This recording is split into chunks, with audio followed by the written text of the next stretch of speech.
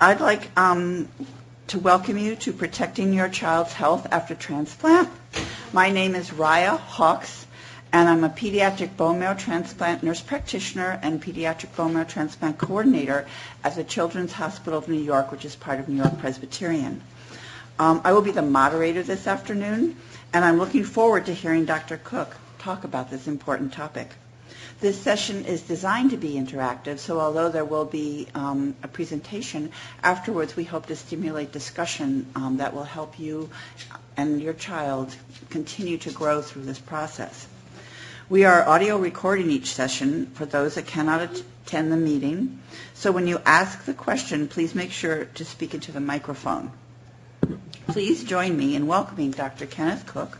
Dr. Cook is the director of the Pediatric Blood and Marrow Transplant Program at Sidney Kimmel Comprehensive Cancer Center at Johns Hopkins. Dr. Cook's research focuses on understanding the mechanisms that contribute to the development of lung injury following stem cell transplant, and is recognized nationally and internationally for his work in this area. Please welcome Dr. Cook.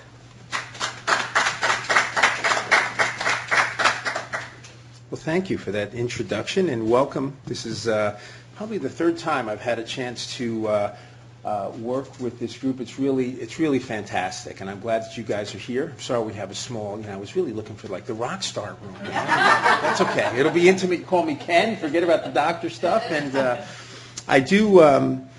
I'm very interested in lung problems after transplant, and I do have a conference tomorrow that will be talking about that. We'll touch on lung problems after transplant just briefly in this talk, but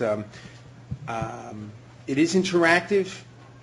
If we can wait, that's fine for questions, but from my perspective, it wouldn't bother me at all if you ask questions during the discussion.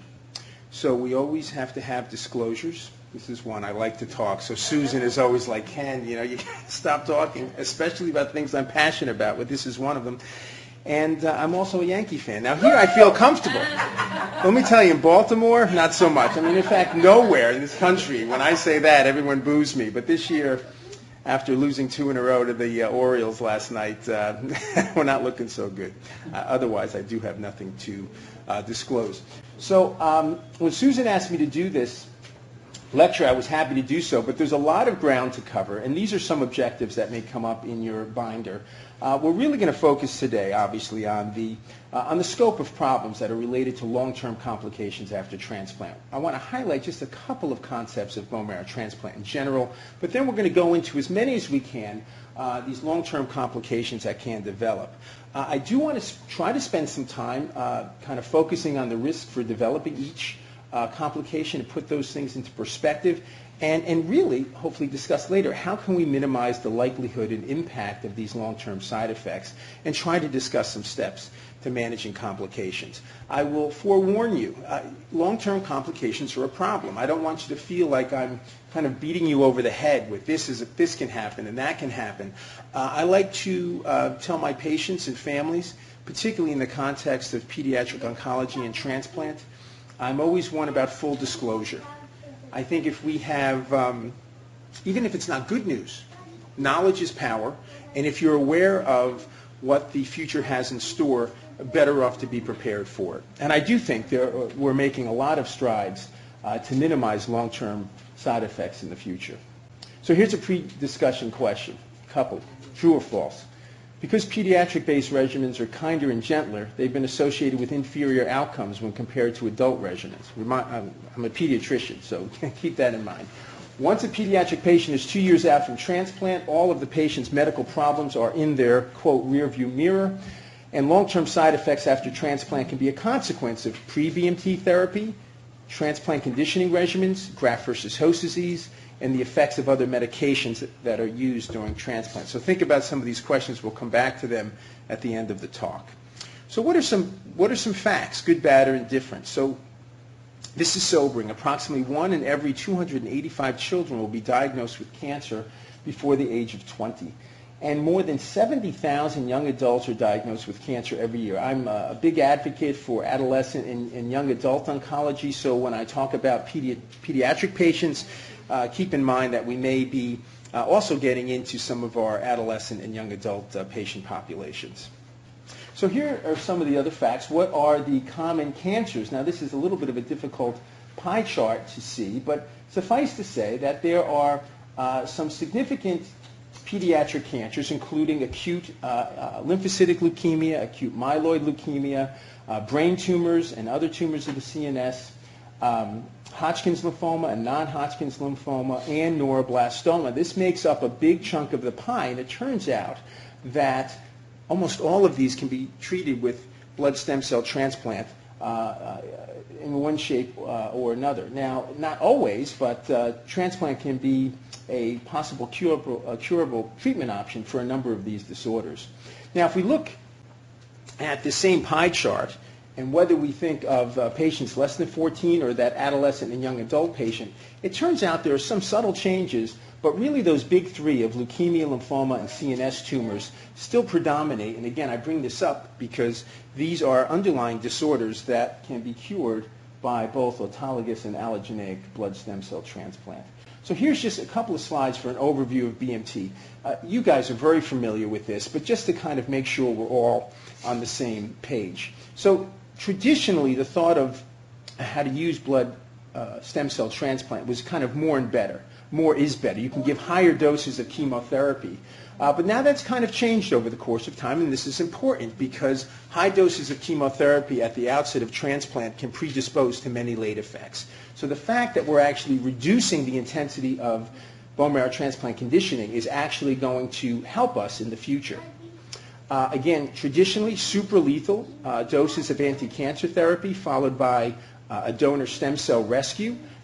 You guys, I'm sure, know or will soon know if you're getting ready to go through the transplant process. There are many limitations to use. Regimen-related toxicities, infection, bleeding, and multi-organ dysfunction and failure. The development of graft versus host disease, which can actually be a big issue. Particularly when you have an allogeneic transplant, and particularly if there are mismatches between donor and host. We know that organ injury and dysfunction can occur early and late, and we're going to focus on late. And we always worried about, in the context of transplant for cancer, relapse of underlying malignancy. You guys will probably know, and you might appreciate this, I think the procedure itself is rather lackluster. People say, oh, geez, I'm having a blood stem cell transplant. Dr. Cook, you must be some magical surgeon. Well, not really. This ends up being a blood transfusion of sorts. And I tell patients it's really not about the procedure. It's about the coordination of comprehensive specialized care, not only right around the transplant procedure, but in the days, weeks, months, and years after transplant. And this is why you really need to be associated with a program that's going to have significant experience in transplant-related complications, both early and late, risk of relapse and secondary cancers, how the immune system and blood system reconstitute, and we're going to focus today on survivorship and late effects. So this is key, and I'm sure all of you here are associated with programs that are going to have expertise, not again so much about the procedure itself, but in the delivery of care after transplant. A quick overview of graft versus host disease, very complex process. When I talk to patients and families, I say basically it's the opposite to what occurs after a solid organ transplant. So if someone's going to get a heart, a liver, or a kidney, we're always worried about the patient rejecting the organ. In the context of blood stem cell transplant, this process is flipped on end, and it's actually the patient's immune system, in blood stem cell transplant, it's the donor stem cell graft that can reject the host or patient, hence that term, graft versus host disease. This is a major complication, can be life-threatening, always a risk, unless the donor and host are identical twins. And I can tell you in my 20-year career, I think I've had one patient one time where we actually used an identical twin. Suffice to say, this discussion is not about chronic or acute graft versus host disease, but it's important to know a little bit about this because it can contribute to late effects. Now, ultimately, our goal of transplant is to develop strategies that reduce the damage of this graft versus host problem, facilitate the restoration of the blood and immune systems, and preserve what is known as graft versus leukemia effects. This blood stem cell graft, it can cause innocent bystander casualties and affect the host, but it can also continue to eradicate leukemia over time. And this is by far the holy grail. But in addition, as I think about this, we want to capture this and minimize late effects whenever possible. So let's go on to some of the additional facts. Some of this is actually great news. Outcomes for pediatric and adolescent and young adult patients continue to improve over each decade. That then results in approximately 1 in every 530 young adults between the ages of 20 and 39 is a childhood cancer survivor. Again, a very sobering fact when you think about it.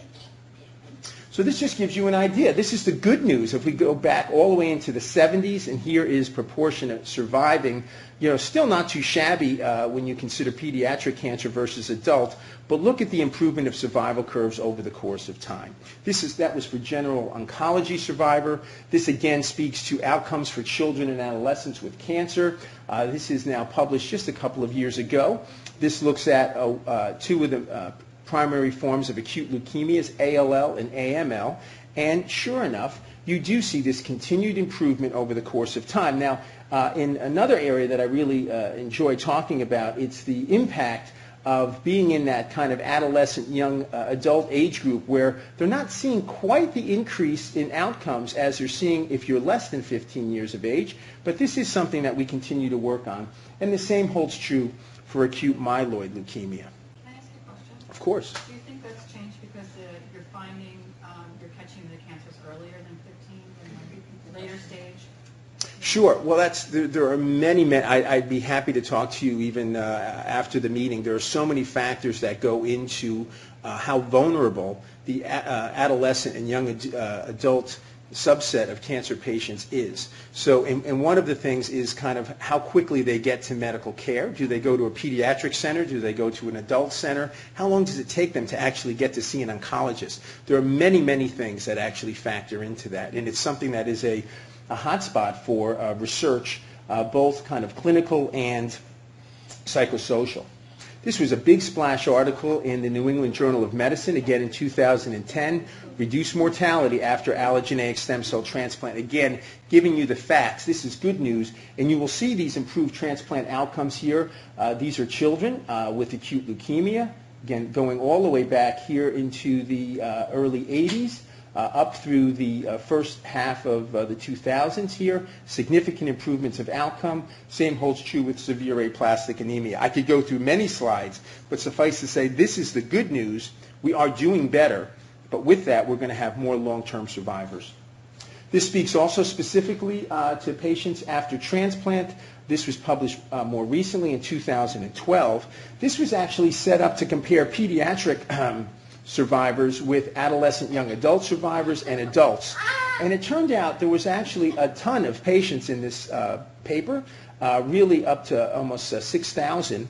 And what they found is that over a 3-year time period, really from the 80s, the 90s, and then into the 2000s, that we did in fact see continued improvements in outcomes, whether you were in a pediatric age group, adolescent young adult, or even the adult. So this was all, again, good news, and there were similar survival increases were experienced in each age group over the course of time. Again, getting away from this issue that adolescents and young adults kind of struggle a little bit in terms of overall improvements in survival. So with that, what are the problems that we face? Well, there's no question that the development of cancer and the need for transplant will have a number of significant impacts on our patients and families, threatening the sense of safety and security in our little ones, intensifying feelings of loss of control. There are issues of body image concerns, sense of self may change, occupational path is interrupted in our young adults, peer relationships may change. All of these things are going to impact not only early outcomes, but late outcomes, and these things need to be identified and addressed. So what are the consequences of our therapy?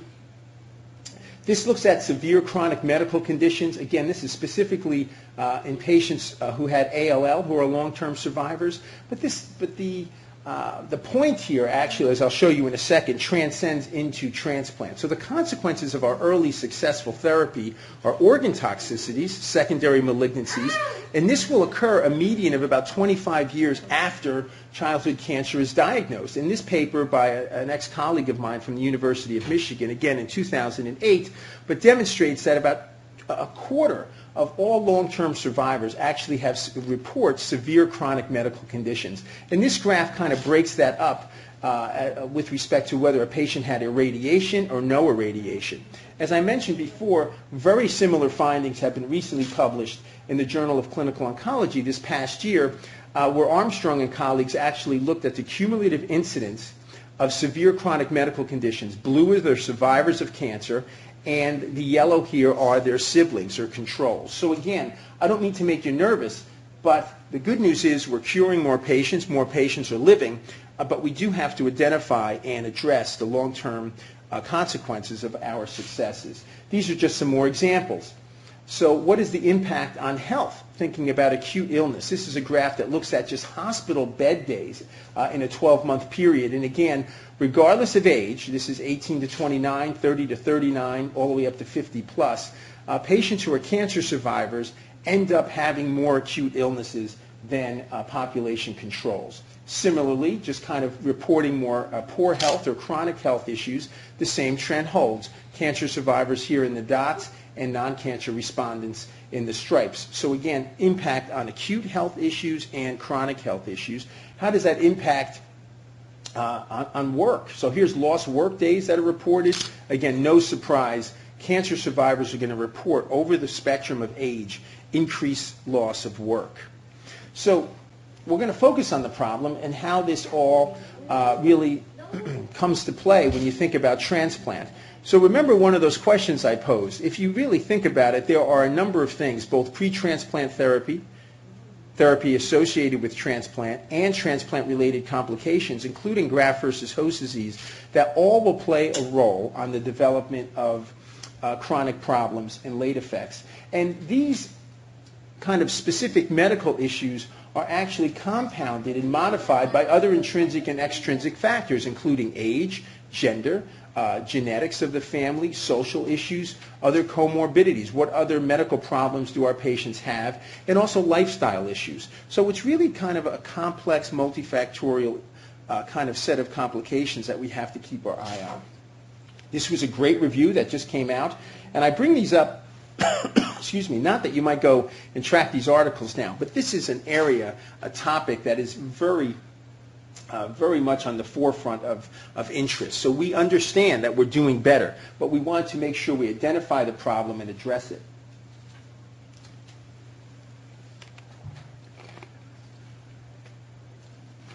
This slide again focuses on the development of severe chronic medical conditions, how childhood and adolescent cancer and transplant impact that. And we're now going to talk about some of these specific areas: growth and development, organ dysfunction, fertility and reproduction, risk of second cancers, and also psychosocial and mental health issues. You can imagine this is a large scope to cover, so we'll go fast, but in the end I really want to spend some time chatting about specific questions you may have. Again, maybe this is a little bit of the hammer. The problem exists. Whether we talk about issues related to bone health and joints, kidney failure, risk of stroke, risk of heart attack, blindness, oh my goodness, it goes on and on and on. The long-term outcomes are going to get better and better. We have to keep our heads out of the sand. We have to maintain our connections with our BMT colleagues and our BMT programs and make sure that we go forward eyes wide open to address the increased risks in each of these areas. We also want to make sure that we address knowledge gaps that may occur in this setting. So here's another graph of chronic health problems in cancer survivors. So red is the cancer survivor, blue is the general population. And this graph actually points out two things. This is the cumulative incidence of chronic health problems. So if you look way out as you become 70 years old, the excess lifetime morbidity associated with cancer and therapy is really pretty astounding if you compare what that incidence of chronic health problems is going to be in cancer survivors versus healthy controls. But moreover, these issues begin to occur at an early age. So we need to understand what are the known late effects, what are the emerging late effects, and what are things that we're going to have to keep our focus on as we modify our treatment regimens today, 10 to 20 years from now. So we have to address knowledge gaps that may exist and make sure that we provide information not only to our healthcare providers but to our patients and families. The awareness is out there. This was actually published a couple of years ago. National Cancer Institute and National Heart, Lung, and Blood Institute came together to address late effects after pediatric stem cell transplants. I was very delighted to be a part of this really fantastic group of investigators and physicians. But suffice to say, we're aware and we're trying to figure out, firstly, it's a little bit of a busy slide, but what are the pathways that contribute to organ dysfunction? And we understand that there's a primary insult. It could be chemotherapy, radiation, graft versus host disease. And that kind of leads to a cascade of events. The blood vessel linings cells actually get injured. That can cause inflammation. Instead of having nice repair, you can have dysregulated repair and the development of scar tissue and fibrosis.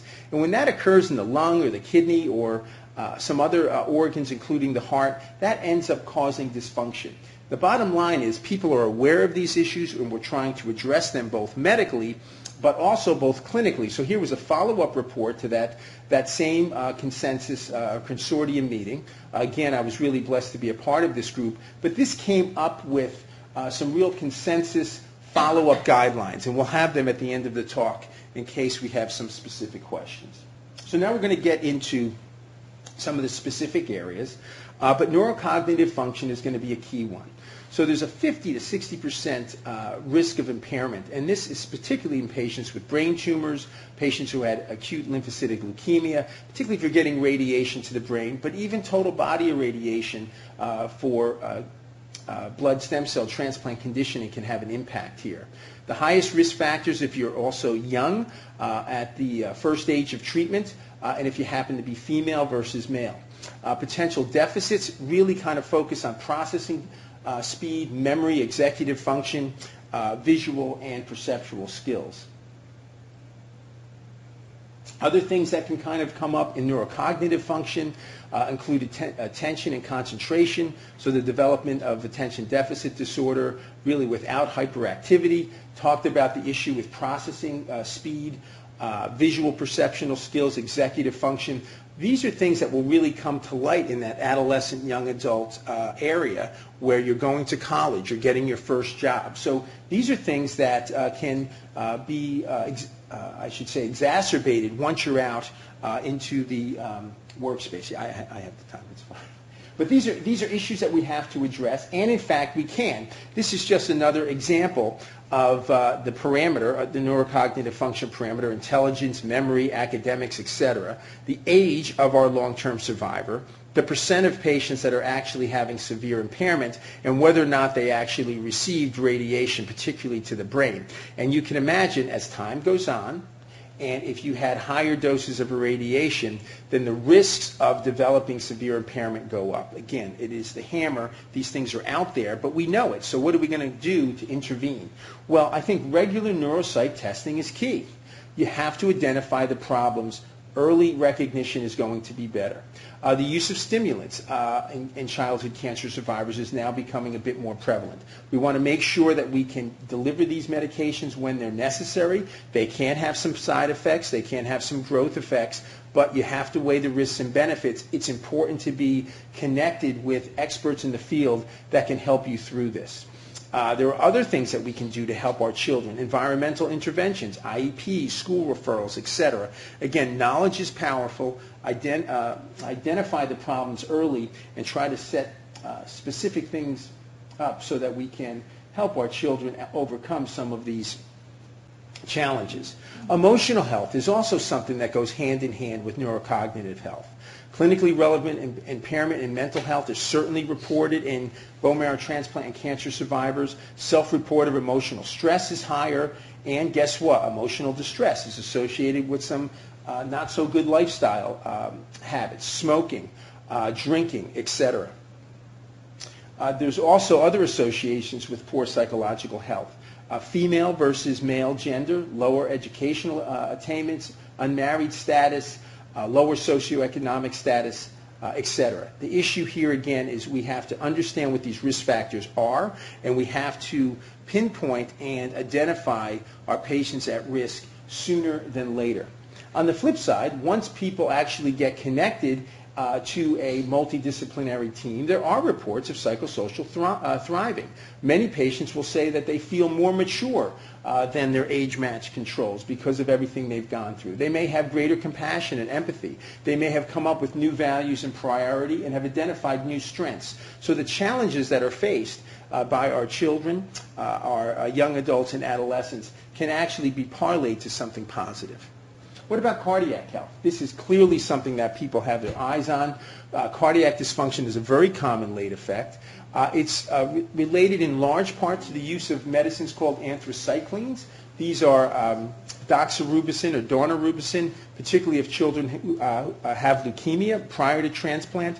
Cumulative dose and the age at the start of therapy are actually very significant impact factors with respect to who's going to develop cardiac late effects.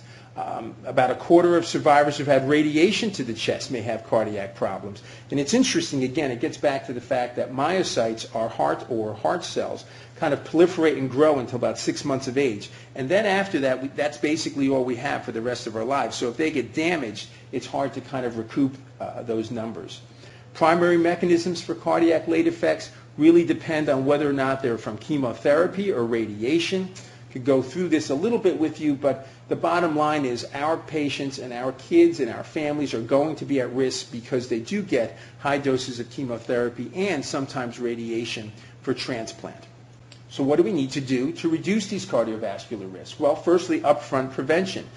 Physicians are now using cardioprotectant medicinal agents to help offset the deleterious effects of these anthracyclines. We're also trying to figure out better ways to deliver radiation, decreasing the dosing and actually more focusing the ports of radiation. We're also looking at identifying and treating the complications sooner than later, something called afterload reduction. There are medicines that can help the heart not work so hard. We want to correct endocrine problems that may also impact cardiac output and cardiac function, and we want to identify healthy cardiovascular lifestyle. Again, knowledge is key. If you understand that your child might be at risk, the best thing to do is identify things that can be improved sooner than later.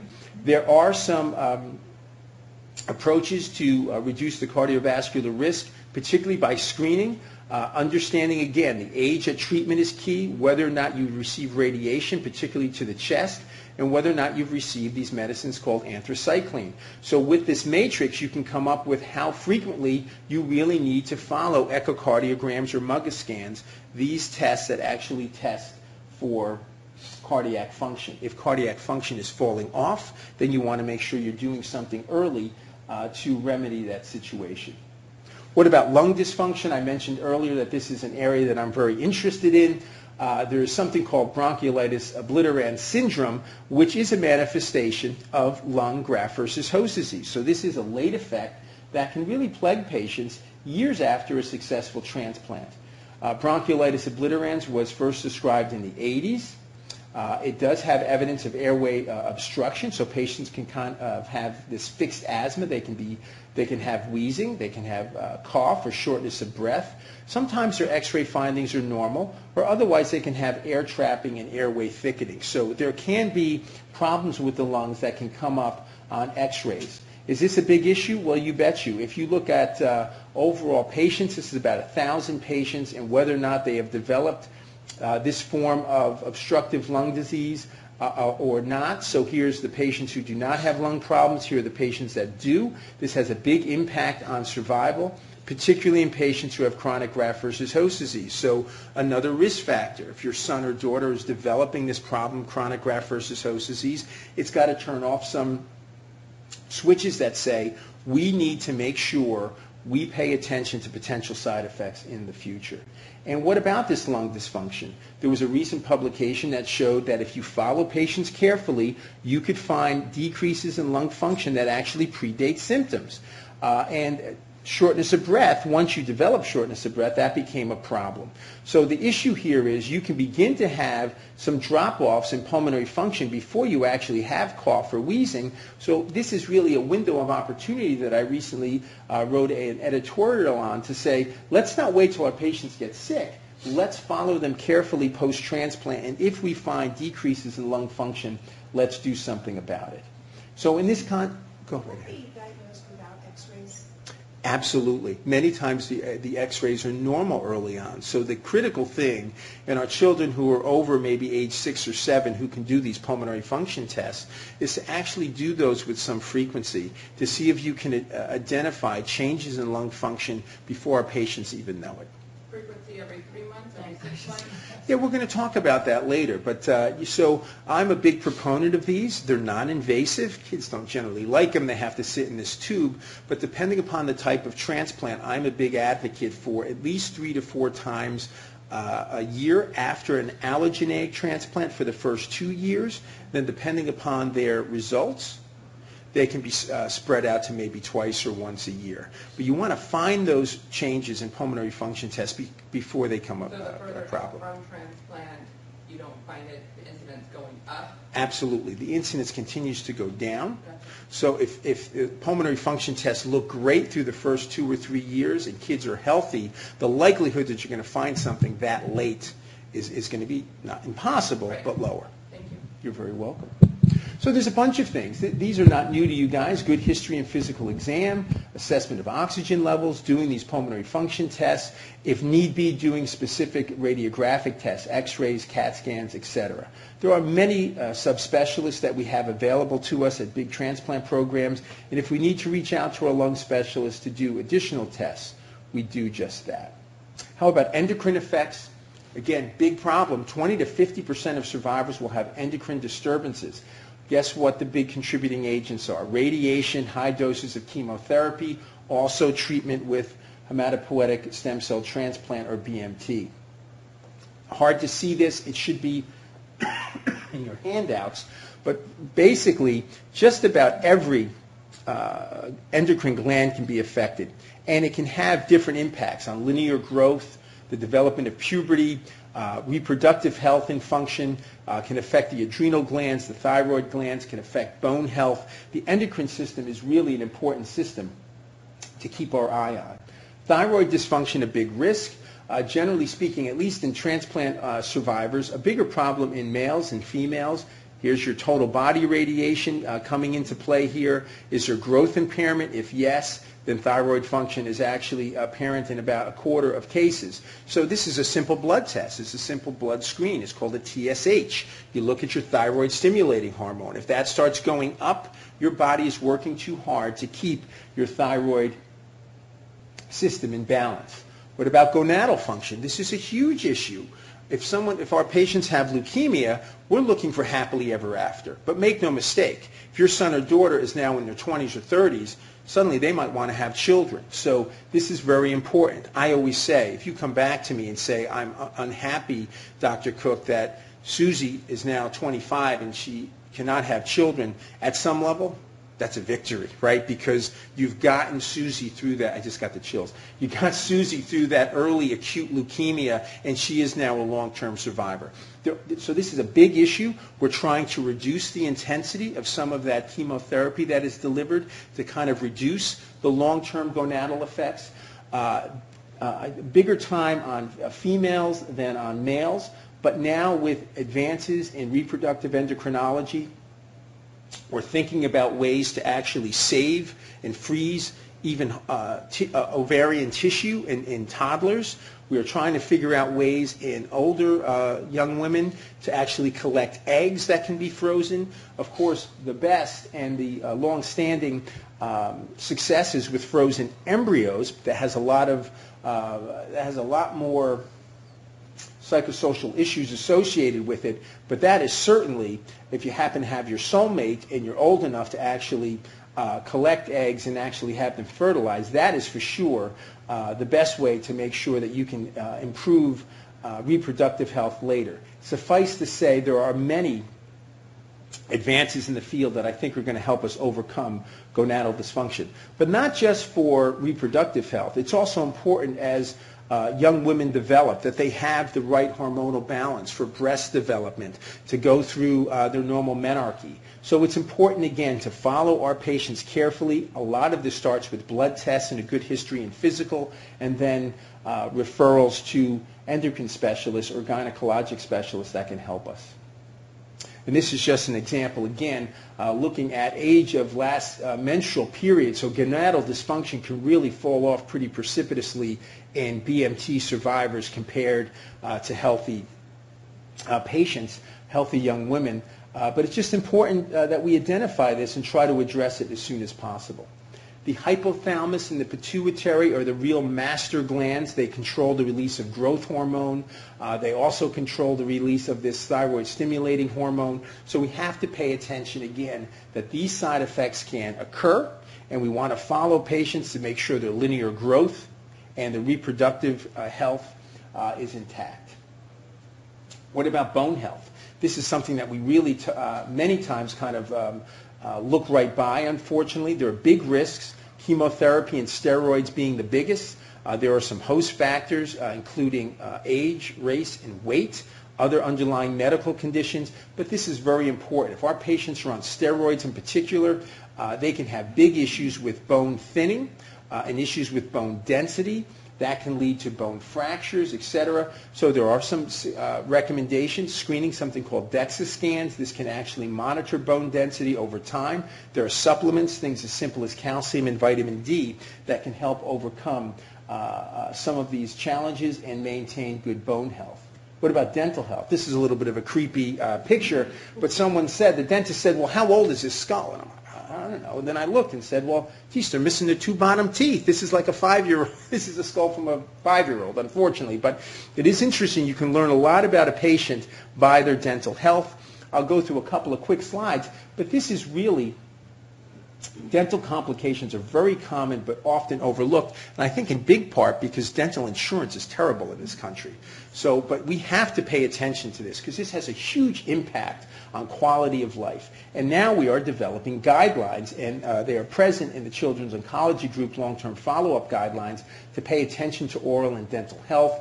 Here's an example of that, a couple of review articles that have come out, again, giving you guys some hope that people are paying attention to this, and we are trying to identify ways to improve oral and dental health. But impaired dental health affects cosmetics, functioning, and quality of life, not only of children, but certainly of adolescents and young adults and later. I mean, if a child has gone through cancer therapy and they have their teeth, they've lost their teeth, I mean, that has a huge impact on them. Many possible late effects. This should be in your handout, but it will include altered tooth development, accelerated decay, root thinning, craniofacial abnormalities, on and on. So we have to pay attention to these things. The big contributors to development of problems are patient age, the agent and dose of chemotherapy, radiation including source, dose, volume, whether it was fractionated, one big chunk or smaller chunks, and chronic graft versus host disease after transplant all have big impacts on oral and dental health. Absolutely. So with the radiation, is it more prevalent when you have cranial radiation versus a specific other area with regards to oral? Absolutely. You think more about if it's cranial radiation that has involved the jaw. So sometimes we talk about ports. There's ways to actually deliver radiation to kind of spare some of the other areas. But anytime you're going to involve the jaw or the kind of unexpressed teeth with radiation, that's going to have the biggest impact. And, we won't need to go through all of these things. It should be in your handouts as well. But again, potential late effects, predisposing therapy, but more importantly, what are factors that we can modify? What are the recommended screening and consideration? Again, important to know that despite the increased risk for dental complications, we know that there are suboptimal rates of regular dental care among childhood cancer survivors is prevalent. This is very concerning because you can optimize this by identifying the problems early in life. This is going to be a team approach. You're going to hear me say this over and over again. Involves dentistry, the pediatrician, and the pediatric oncologist or transplant doctor. As we finish up, we're going to talk a little bit about secondary malignancies. Oh my God, if my son or daughter had leukemia, are you telling me that they can have another cancer later? Well, unfortunately, yes. We do have to pay attention to this. The delivery of radiation can contribute to the development of solid tumors with a long latency period of up to 10 years, whereas the delivery of certain chemotherapies can actually lead to chemotherapy-induced leukemias. That usually occurs a little sooner. There are some underlying genetic predispositions that run through families that can increase the risk of this. Breast cancer is also something that we have to screen for in patients who've had Hodgkin's disease, and sometimes those patients will go on to have transplant. Skin cancers are more prevalent, have to be very careful with sun exposure. We talked about risk to thyroid function, and thyroid cancer can be a problem, particularly if you're getting radiation to this area. Same with sarcomas of bone and secondary brain tumors. Risk of infection is very, very important. This is multifactorial, but radiation, chemotherapy, and other immune suppressive agents pre and after transplant can increase your risk of infection. Also the type of graft. Did we take out these T cells that are important to graft versus host disease, but these T cells also help reconstitute the immune system. The further you're out from transplant, the better you are, but you always have to be careful. Age at transplant and thymic function. The thymus is the school where many of your blood cells are basically educated to be better defenders of the body from infection. Chronic graft versus host disease has a huge impact on infection risk, and prevention is important. Monitor immune function. Re-immunize your children and make sure you're taking antimicrobial prophylaxis medicines like Bactrim, acyclovir, etc. that will help protect your children from infection. What if you did T-cell depletion 4 years post-transplant? T-cell depletion 4 years post-transplant. So there were medications that were delivered to take the T-cells out later? We did the ECP therapy for T-cell depletion for skin graft versus host disease. So it's very interesting. ECP is a wonderful form of therapy for graft versus host disease. It does take the blood cells out, treats them with a certain medicinal agent, and then gives them UV light, and then puts those T cells back in. Interestingly enough, that form of therapy tends to be less immune suppressive than your steroids, tacrolimus, cyclosporins. So I think hopefully the chronic graft versus host disease was treated well. I think that may have an impact on immune reconstitution, but it's believed to be less so than some of those other medicinal agents that we use. What about low-dose IL-2 therapy? We've been doing that for a year, shots daily for a year for that. So low-dose IL-2 actually does stimulate the immune system, and when it was first released in the New England Journal, people said, oh my goodness, how could you give IL-2 to a patient whose immune system is too aggressive? Because people thought that would actually stimulate the T cells. Well, it actually stimulates a certain population of T cells more so, and they're called regulatory cells. So those cells, you want to increase those cells to get them more in balance. I think time will tell to see what impact that particular approach has on infection, but the feeling is you're just restoring some of the normal balance in the body. So hopefully the impact on increased infection risk will be low. Thank you. I don't know that for certain. So we're going to finish up here, a little over, but hopefully you'll still find this to be helpful. You know, I've said this once, I'll say it again, multidisciplinary team approach. You got to stay connected with your bone marrow transplant team, whether it's pediatric or internal medicine as your kids and family members get older. But there's still going to be a connection with your primary care physician. Nursing and advanced practitioners play a huge role in continuity of care over the course of time. You're going to have to be connected with coordinators and social workers, dentists, fertility experts. But your bone marrow transplant team and the coordination of the team, and you can tell me later, this is a big approach to the delivery of care post-transplant. And many times we will identify late effect specialists to help us with this. Our goal is to create this seamless continuum of care. Pediatric oncologists, transplanters, primary care providers, and subspecialists following transplant. We want to build awareness with primary care physicians and our families and make sure they know that it's very important that there is a need for long-term follow-up. You can't just put this in your rearview mirror and move forward. Stay connected. with your practitioners in BMT. Stay knowledgeable and make sure that we pay attention to identifying these problems early. Many unique challenges must be considered. I think it's very important out front, your choice of oncology specialist and center. Do they have a very robust bone marrow transplant program? You want to think about the therapeutic regimen. Is your child going to get a full intensity or a reduced intensity regimen?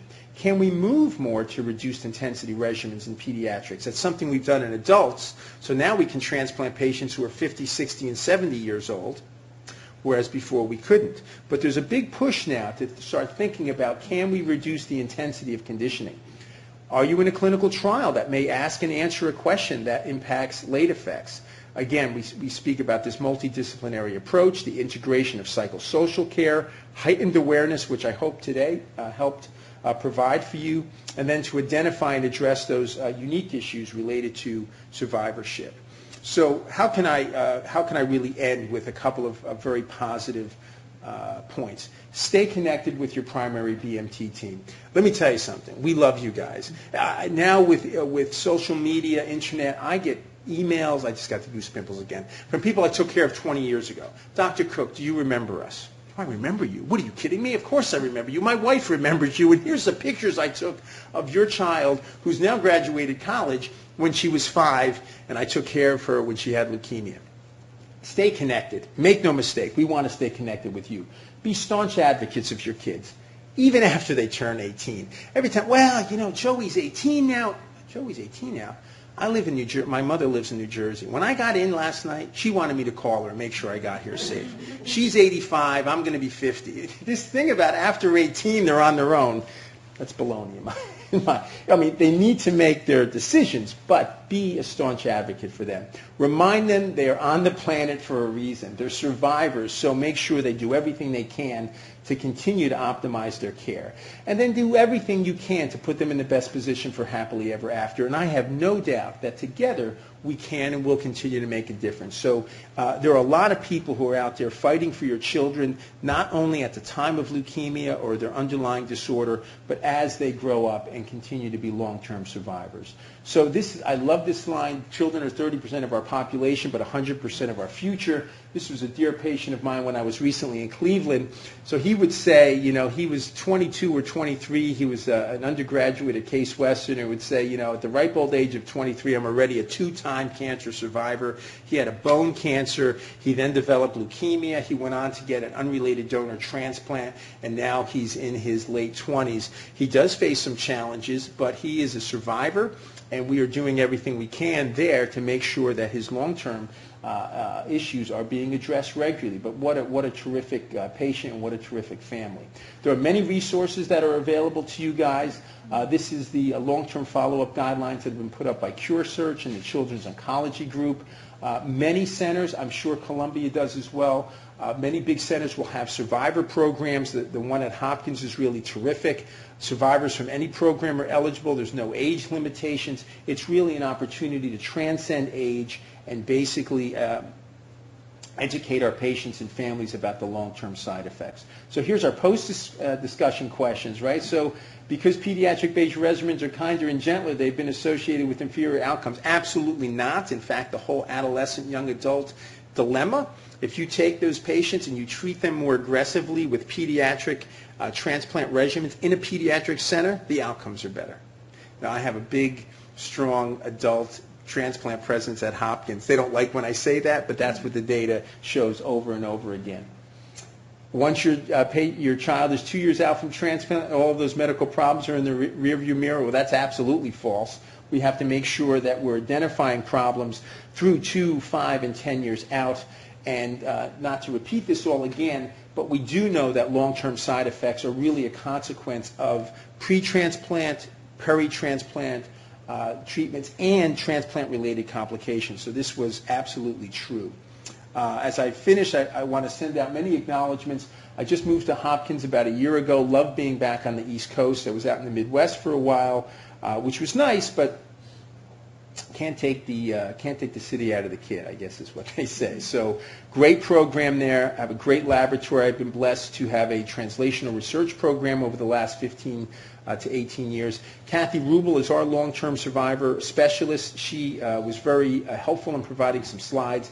Natalia Chalmers is actually a dentist and a PhD who works down at the NIH, who also provided some slides and some input. We've really had some nice funding support from the work that we've done, but my heart always, and thanks always goes out to our patients and their families. And I always end with my secrets to success. It always reminds me why I keep coming to work every day. Number 1, remain passionate and committed. 2, embrace teamwork and camaraderie. 3, find a good mentor. And then B1, this is my favorite, be too good to be ignored. Certainly back on the East Coast, this is generally the approach that we take. Find your happy place and raise the standard. And there's no question that we're all interested in really making outstanding clinical research synonymous with best clinical care. So that's why you should really seek out the really fantastic programs in the area if your kids need a transplant. And here's one of my happy places. You might see this is Cape May, New Jersey. I grew up not more than 15 minutes from here, but it's really great to be back on the East Coast, and I always enjoy being back in northern New Jersey in this New York, New Jersey area. So with that, I will say thank you. I know I went a little longer, but I'm glad we had an opportunity to answer some questions during the presentation, and I'm happy to answer more at this point. Yeah. Thank you so much, Ken, for this very enlightening and inspirational talk.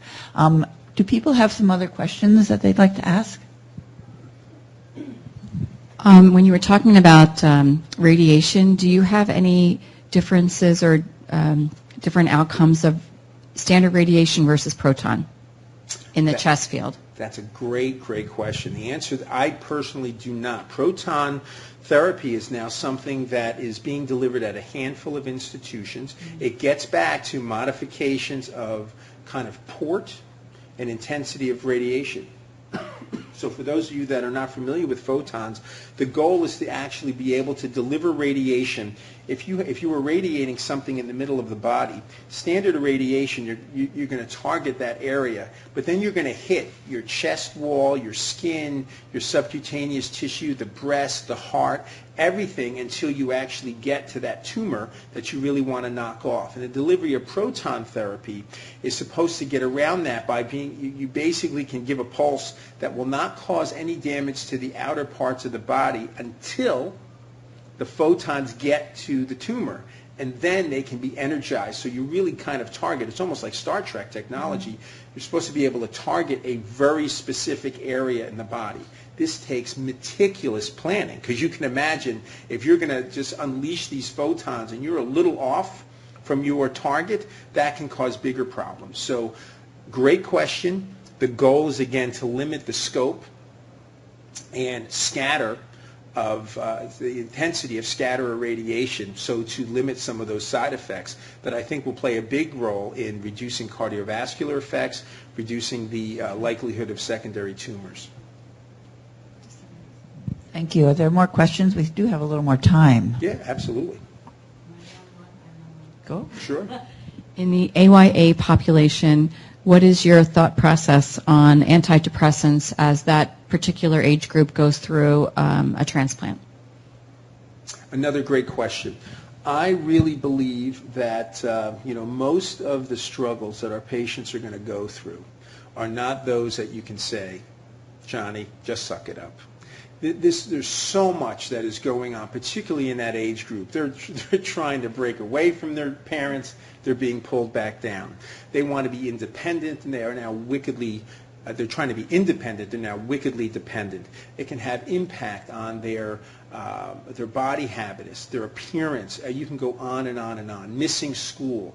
Friends will get it in the beginning, but it's really saddening for me over the course of time. Best friends will step up at the time of the original diagnosis, but as patients continue to go on in therapy, they need to go on to transplant, that friend base really kind of dissolves. And it's not because people are not good people or good friends, but they don't understand. They may be frightened themselves. So many times patients will be left kind of more on their own, and that can really be devastating. So to answer your question, I'm a big advocate for that. I think whatever we need to do to help maintain chemical balance. It's not something that I would prescribe personally. There are some transplant physicians that will, well, let's give Zoloft, let's give Prozac. I really refer that to our psychiatrist to make a diagnosis, and then I want to make sure that it's not just giving a medicine. Let's make sure there is ongoing psychotherapy that's going to help that individual through some of those problems, address what the challenges are, and then try to make inroads into helping that person get over those barriers. So it's combination. I am a big proponent of that, but I would generally make sure in a multidisciplinary approach that I have reached out to my colleagues in social work or psychology, that I've reached out to my colleagues in psychiatry, so that we can not only dose appropriately, but dose modify as needed. But in an AYA population, I have an 18-year-old who declined After he was too far into the process. So therefore, they were talking about making it sort of a standard protocol, even though there was psychiatric, meetings all the way along, from the isolation piece of it, from being an 18-year-old. Then therefore, the parent cannot overrule an 18-year-old who has every legal right to say no. Sure. Well, so the standard course of how do we incorporate it to make sure that we're not behind the 8 ball on that piece of it. Yeah. So, yeah, absolutely. So I don't know that it would be something that we could add in like a prophylactic antibiotic, like fluconazole. But I'm a big believer that the time to introduce a social worker or psychologist is not, after transplant when someone has graft versus host disease. Those resources, and this is always a sore spot, you have to have money, institutions and programs have to have money to be able to pay for psychologists and social workers. Those relationships have to be developed at the get-go. As far as I'm concerned, anyone who comes to see me has a crisis, right? Because I'm a blood stem cell doctor, right? Anyone who walks into my office, I don't care how happy they are, how intact the family is, this is a wicked crisis that transcends any normal adolescent challenge. So that's when I think the way to get to that, it's not perfect, but if you develop those relationships early, then perhaps you'll have a better opportunity to connect with people and get them to understand the importance of these medicinal agents and psychotherapy when they're going through a tough time. If you try to introduce that afterward, you're going to get talked to the hand many times, particularly from adolescents. I'm a social worker in a pediatric transplant center, and on behalf of all social workers everywhere, I thank you for that last comment, because it's so important to be an integral part of the team. I think regarding your question about medications, I think we really have to, there's such a stigma attached to psychotropic medications, and I think if we normalize it as part of the transplant, that changes in behavior or psychological functioning can change as part of the transplant. I think that's very important. So, but even if the teams are brought in at the beginning, you can't. With somebody who's 18, it's really the age thing. Yeah, no, it's a challenge. So it's a challenge. That's a different challenge altogether. Everybody was brought in at the beginning through the whole process, but when we got to a certain point, when I would have said yes, he said no. Yes. So. And many times with continued encouragement and continued reinforcement, I've seen that change. I've seen young adults ultimately kind of give in, if you will, and say okay, but it's hard, and you have to be very mindful of the fact that they do have control there. You have to try to be supportive and continue to remind folks, kids, young adults, why we think this is necessary. I think it's very important to say up front, we say all the time, your blood counts are going to go down. Your hair is going to fall out. You may not want to eat. We're going to do I say, listen, you're going to really struggle. You might feel sad. You might feel lonely. You might feel frightened. We have members of our team who are going to address that. We also have medications that can help there. If you bring it up front rather than saying, well, you're kind of feeling blue, and we ran this test, and we did this scan, and we can't find anything. So, yeah, why don't you take an antidepressant? I'm kind of exaggerating a little bit, but I think it's important to introduce those things earlier. When I was at Rainbow Babies and Children's Hospital, we had a great palliative care team. As soon as the patients came into our transplant unit, they met the palliative care team. People were like, whoa, what are you talking about, Doc? I thought you said we're going for cure. I said we are going for cure. Palliative care is comfort. So I want you to meet these team players now so they are part of your entire course in the hospital. If something happens to Susie or Johnny and we're really worried about this isn't working, you've already established a relationship with these individuals, but we're in it to win it. But when your child is having difficulties either with pain or depression, you're going to build a relationship with individuals from the get-go so that they are available to you if and when you need them. So it is about introducing team players early and the concept that if this goes wrong, we may have some things that can help you, whether it's counseling or medicinal agents. I have a quick question. When do you refer your patients back to oncology, or how long should the patient stay with the transplant team medically? We never refer them back. No.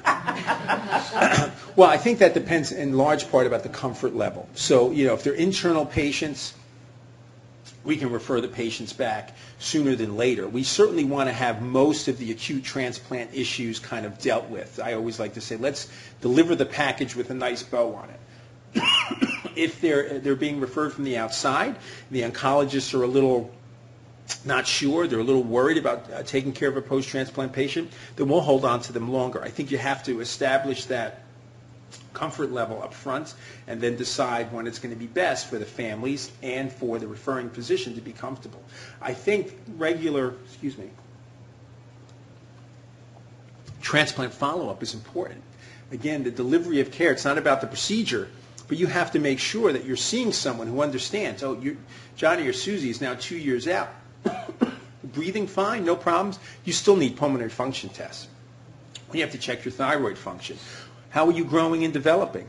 Do we have to check your growth hormone levels? Do we have to check your sex hormone levels, your estrogen levels, your testosterone levels? So those things, I think, really continue to belong in a transplant program or in a long-term follow-up program.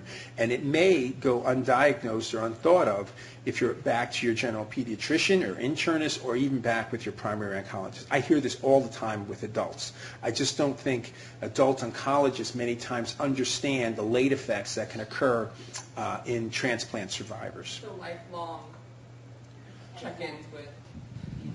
I'd never, and that's the beauty of having adolescent, young adult programs, of having long-term survivorship programs, because you can have someone who walks into your pediatric clinic and they're 30, Right. and they're welcomed, and the nurses who've been there for 20 years, gives them a big hug.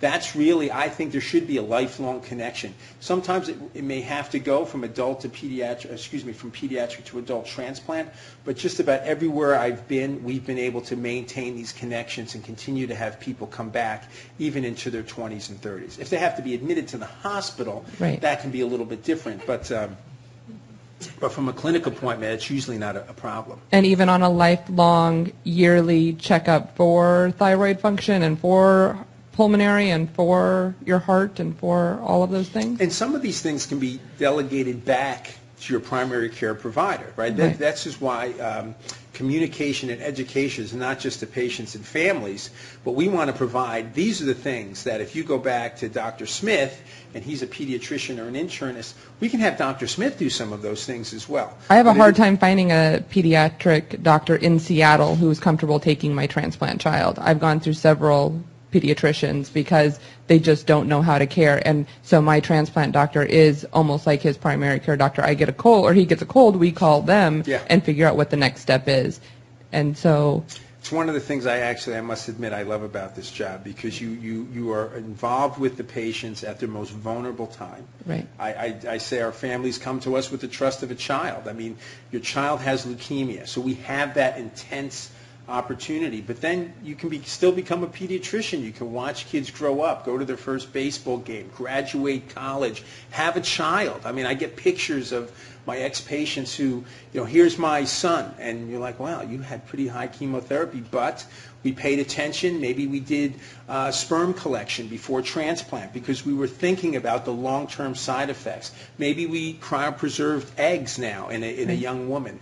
So these are things that I really enjoy about the job. Sometimes it's a little harder because you might have to travel further to get back to Seattle, to get back to Hopkins.